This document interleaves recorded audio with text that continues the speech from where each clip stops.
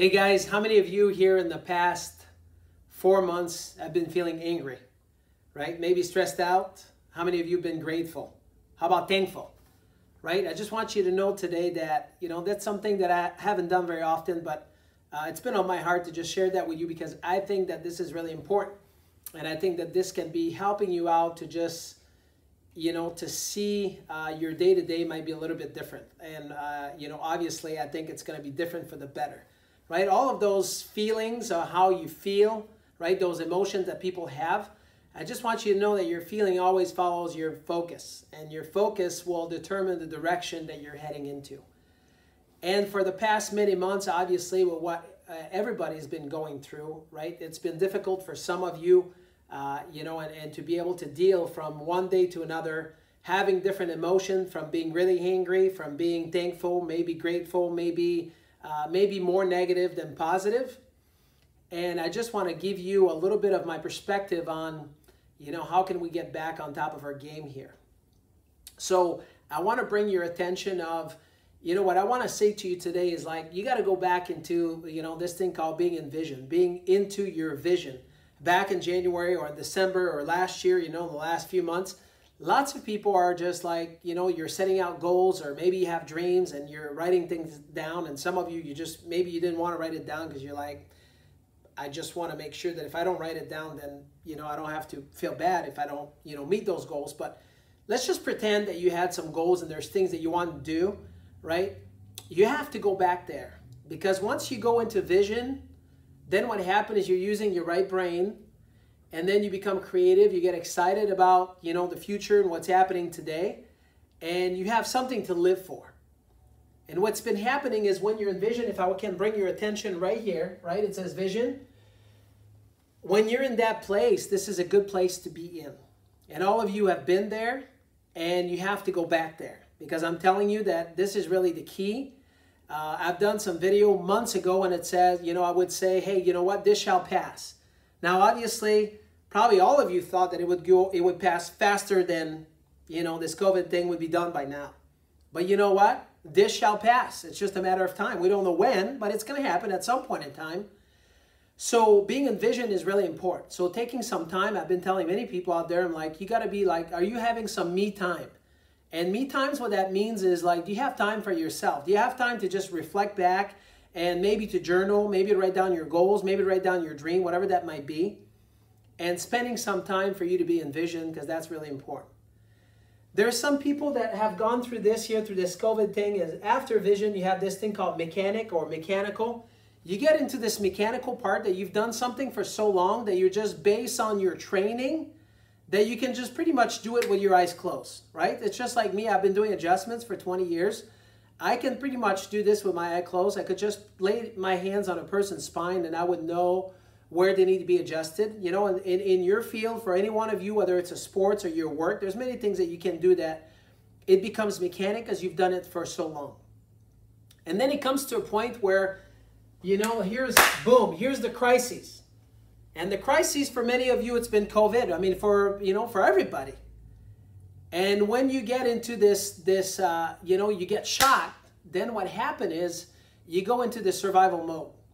And survival mode is when you start hanging out into your limbic brain. And when you are into your limbic brain, it's all about fear, it's all about anger, it's all about worries, it's all about not knowing. And then the focus is just on you. And when the focus is just on you, nothing good happens, right? Because you're scared. And there's a lot of people that have been scared, and because you get scared, then you get paralyzed, and it's all about survival. So what I want to share with you today is I want to give you some hope that if you want to get out of that, you feel like a hamster, you're just going that wheel and you're not coming out of it, right? You have to go back into vision. Because if you go back there, you're going to be thinking to a higher level, getting back on your goals, on your dream, taking time for yourself in the morning to just write in your journal. And if you go back to that place, I promise you that life's going to be a whole lot better. I cannot tell you how many people I've seen in the past 4 months, right? That it's all about like, my question is like, do you have me time? And then I'll have people, they will start crying. I'll have people will be like, they have tears into their eyes, or they're like, you know what? No, I haven't had any time for me because I'm so stressed out. I got to take care of this, this, and that. And, you know, people don't know. They sit on the couch, they watch TV, you know, lots of the news that, you know, people shouldn't be watching. And then what happened is you get into this place of survival that it's not a good place. And then on top of that, physically, and I want to link this to the physical, right? Then what happened is people start putting weight on. Because when the lion comes out of the cage, your blood pressure is going to go up. Your blood sugar is going to go up. Your blood fat's going to go up. Your immune system's going to go down. You're going to start putting fat right around the waist, and you'll be like, what is that all about? Right? And then your immune system gets suppressed, right? So all of those things, they're unwanted things that you and I don't want, but as a result of the place that we're in and here, this is what's going to happen physically. And some of you can relate right now because you're nodding your head. You're like, that's me, right? So I want to encourage you today, right? Those are my words for you, which I think that it's been on my heart to share that with you for a few weeks now, to just like, you need to be in vision. You need to stay in vision. You need to have time for you. And if you have time for you, what's going to happen is you start journaling down, you know, you start going back and looking at your goals and looking at your dream that you had in December, maybe last year, or whatever you've been working on. And how can you see the opportunities right now for you in your life, right, to make things better around you? You're never going to be able to change the world outside of you until you change the world on the inside. So what can you do for you? And one last thing that I want to tell you as it relates to the physical body, right, is there's like, everybody talks about what we can do on the outside, right? We're waiting for the vaccine, and you put your gloves on and you put your mask on, but nobody talks about really how can you be healthier? How can you, what can you do for yourself, right, to make yourself stronger, that if or when, if you were to be affected by COVID, for instance, how could you know that you know that you know that you'll come out of it, right? And the answer to that is you have to work on you. How can you make yourself better, right? Are you moving enough? Are you getting your regular adjustments? Are you eating real food? Are you putting those food supplements into your body to make sure that you have what you need for your body to overcome whatever can come at you, will come at you. You'll be able to overcome that. So I want to leave you today with, you know, this message of hope, to know that, guess what? You have everything that you need inside of your body, right, to be able to take care of whatever is coming at you.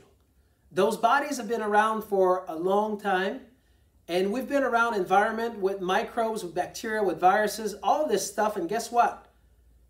Those bodies are very, very, very resilient.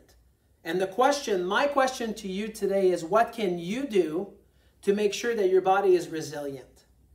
So I want to leave you with this. I want you to think about that today. And like, what is your next step? Right? Am I moving enough? Am I putting the right raw material? Have I been taking care of my brain and nervous system? You know, my spine and nervous system, making sure it's functioning properly? Have I been, you know, taking care of putting the real deal, the real food into my body, putting, you know, the raw material, using food supplements or herbal complex or whatever that might be, right? To be healthy and to know that I know that I'm doing everything I can, right? That if or when this was to happen, right? And some of you, you probably don't know that, but, you know, I mean, I just want to remind you that there's bugs around us, you know, every day, all day long, right? So how can we make our bodies stronger to overcome that? So that's my message for you today. Hopefully this was helpful to you, and we will be talking to you soon. Take care.